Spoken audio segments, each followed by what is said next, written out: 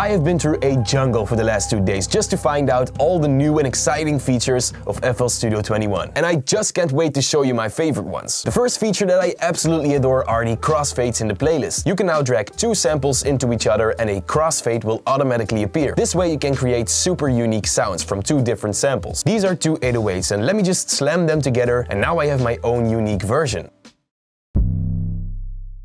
If you don't want this feature for some reason, you can always disable it in the project settings. This is a really interesting feature for sound designers because you can also adjust these fades completely. Creating a normal fade in and fade out has never been easier, and you can also adjust the curve of the fade. So here we have 2 identical samples and I want to change the volume of one of them. Well, back in the older file we had to make this one unique and then we could adjust the volume here. You no longer need to do that. The gain can now be adjusted by sliding this point up or down, and I love that they also show this visually. Disabling the fade editing controls can be done with this toggle. Oh my, you're gonna love the next one. If you select your audio clips, copy them, you can now paste them at the playhead. This also works inside the piano roll, which is super useful. Theming in FL Studio is completely legal now, because it used to be illegal. If you go to options and then to general settings, you can find the theme tab right there. These are all pre-installed themes, which I think are really cool, but you can also create your own unique ones. This is so exciting. Now let's head over to the browser. This update will save us so much time from now on. You can now hover over your samples and then click the star icon. Head over to the star tab and right here you will find all your favorite samples. You can also tag samples by right-clicking them and then choosing add tag. Type in whatever you want and now every sample that has this specific tag will appear when you filter it out on the bottom. With one of your sounds selected, hold shift and click on the sample. This way you can preview it, but it starts playing where you have your mouse. Okay, let's go to the mixer for a second. Select the mixer tracks by holding down Ctrl plus Shift and then clicking on the mixers you need. Then open up the menu on the top left and go to Disk Recording. Click on Render Selected Mixer Tracks. Now the selected mixer tracks will be exported for you, and this is extremely useful. Next, you can now import M4A files. For example, when you're recording sounds with your iPhone, you previously had to convert them to an MP3 or WAV file. Well, now you don't have to do that anymore. The biggest thing that is still missing in FL Studio